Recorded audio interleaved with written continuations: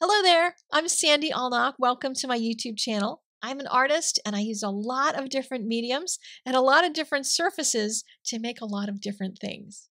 And today I'm going to be making a greeting card. And on that greeting card, I am going to use or attempt to use, I will let you decide if I was successful or not, 7 stamp sets. Because there's a new release out by Colorado Craft Company. I wanted to see if I could get 7 out of 8 of them onto one single card. At the end of the video, I'm going to show you 2 previews though.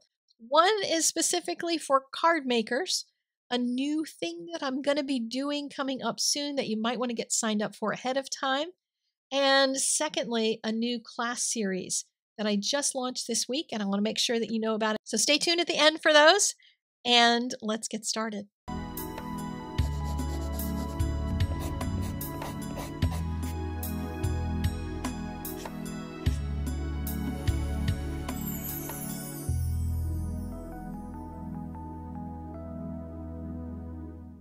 Let's begin by looking at the stamps. And there are 8 stamp sets in this release. 7 of them have animal images that I decided to use. I've been having so much fun doing animals lately, if you haven't noticed on my channel.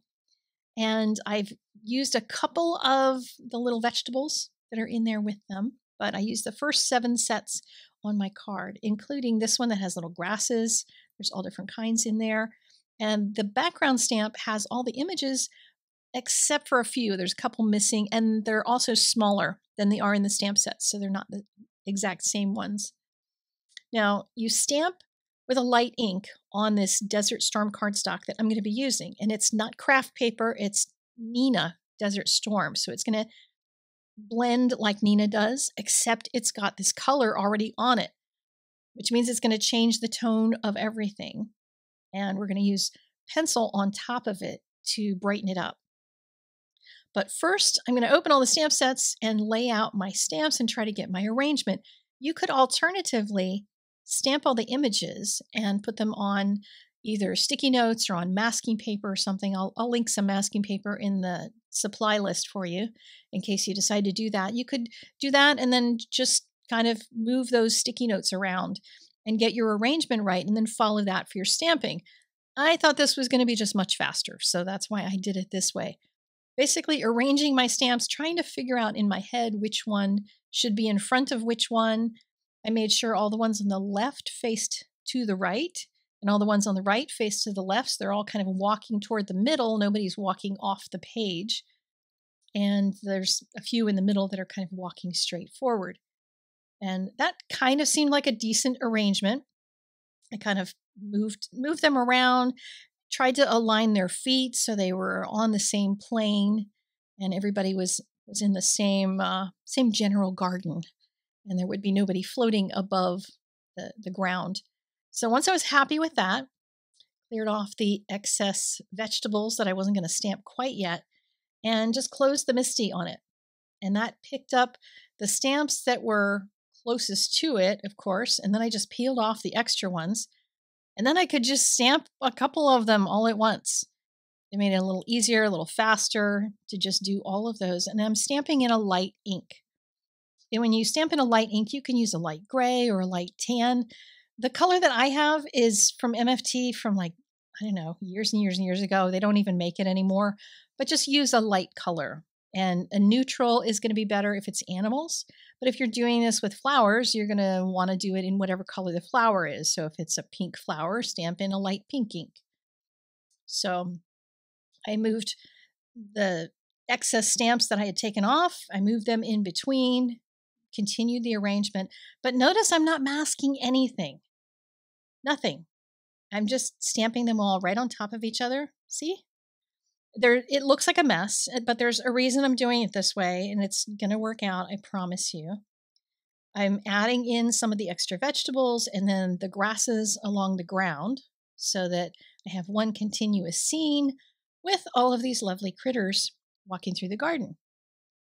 For something like this, I find that coloring the frontmost images first works best, especially when there's all this cacophony in the background, trying to figure out where one image starts and another ends, etc. This just helps to focus on one thing.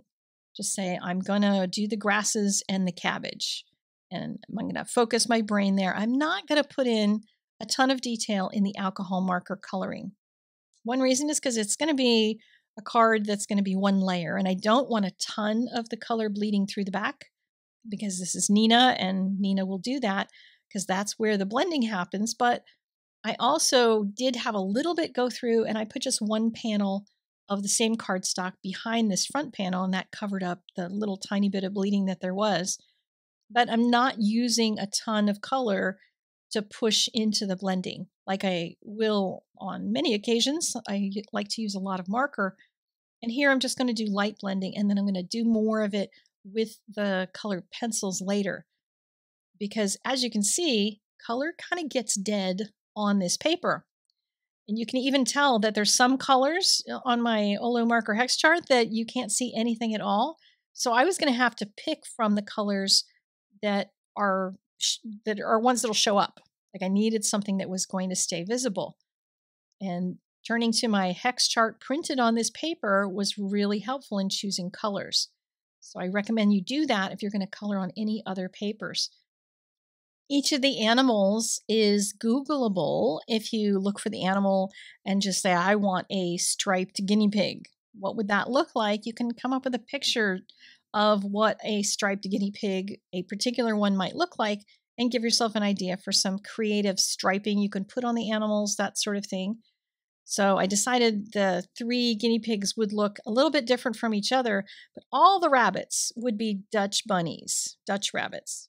And if you look up Dutch rabbits, you'll see how cute they are. They're black and white. The only place where the stamping ended up being a problem was on this guy and the one right next to him, because the place where the arm is for the bunny I'm coloring right now is in just about the same place as the ear for the next bunny. So they did end up looking a little weird, but the rest of them worked out great. But I'm just going to jump around to different ones of these rabbits to color in the dark areas because, the rabbits are clear, they're right there in front of me, and I can follow along with what I can see. And what each step does is start to clarify where's the areas you haven't colored yet and, which one is going to be in front of which one. So I had to decide as I went if one of the rabbits was going to be in front of something, then the color needed to be stronger. If it was going to be behind something, I needed to color the thing that's in front of it first. So when I wanted to color the second bunny from the left, I needed to color that carrot first from the very first bunny on the left so that I would at least know where that started and stopped, so that when I got to the second rabbit, I was going to be okay. And, just fill in one spot at a time, one animal at a time, one piece of fruit or vegetable at a time, and then eventually it'll all get filled in. Notice that I'm not doing a lot of blending. I'm not getting into any of the color and trying to blend a whole lot as of yet. I'll put a little bit more in, but I was going to save a lot of that to do with the pencils, because the pencils can come in and lighten up one color, it can darken up another, and separate things like a leaf that's in front of another leaf. I could just change the tone on one of them so that they visually separate some. And each of the animals then will hang together because they've got some stronger color around them. And I'm going to add some white bellies and white heads and that sort of thing. So each animal will look like a full animal, not just an animal with an empty space. I also tried to repeat colors throughout this to get some color harmony across everything. So when I got some purple vegetables in there, I also added a purple scarf to the one rabbit that has a scarf on. And, used the same pink, the same oranges across the whole thing just to kind of pull everything together. I did decide to try to do a little bit of blending, not a ton, but I wanted the rabbits to feel like good black and white rabbits. So I used the black marker and a couple of grays to try to get a little bit of transition going, but most of that disappeared into this paper because basically the paper adds a layer of color to everything. It's almost like having gray colored over all of the colors that you're using. I did end up using some gray, gray number 3, in order to make the shadows in the white areas. And the reason I did that was because I wanted the white pencil that I put down to have something that it was fighting against. You need to have a light next to a dark in order for the light to appear. And that was going to help to do that. But you can see how light that number 3 dried. Alcohol marker goes on this paper and it's wet. And it takes a minute for it to just kind of evaporate and become just the dry pigment color. So make sure that you don't judge it too quickly, and look at your chart. Look at your hex chart that you've printed out on this paper. Follow that and know that that's what the color is going to become. So then is the fun part, adding all the pencil details. And I'm using Prismacolor here, but you can use other brands easily as well. And for the most part, you can do a lot of the heavy lifting with a black pencil and a white pencil. This rabbit was the one problem because it had the ear from the other rabbit just kind of right across its chest. So I had to make sure that I filled it with enough color that it covered that. And when you're using a really light ink, that's not really all that hard to do.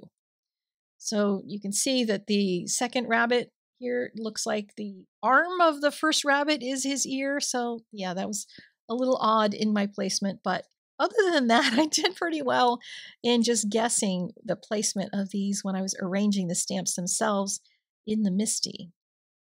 So I felt pretty good about that.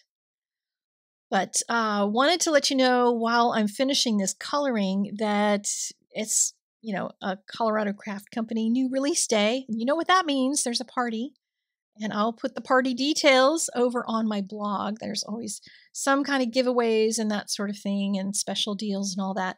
So if you're watching this during the first few days that the video is up, look at the date on the video, then you'll know to go over to the blog to find that stuff. And I also have 2 class previews coming up as soon as this card is done. One of them is a alcohol marker and pencil class for people who are at like level 4. And, that's people who have had some experience in coloring animals and want to draw realistic animals. So I've picked out a whole bunch of baby animals. I'll show you in a minute. The other one is going to be kind of a color your own image kind of thing. You can color whatever stamps you have, or you can use the stamps that I'll have in the class. And we're going to add some gouache details to it. So you only need 1 tube of white gouache for those. And it's not going to be on my main teaching site because I also have some classes over at Art Venture. And they're inexpensive classes. They're just little classes and they're quick ones. They're not like heavy, in-depth anything. It's just some fun classes to have there. And it's helping to pay for the platform. So that's going to launch hopefully by my birthday, crossing my fingers that it'll be my birthday present to everybody to have something new and fun to learn about gouache. And that one is going to be making cards, and we'll be using some Colorado Craft Company stamps, some Lawn Fawn, and a little bit of Purple Onion as well. But you can use your own stamps for that.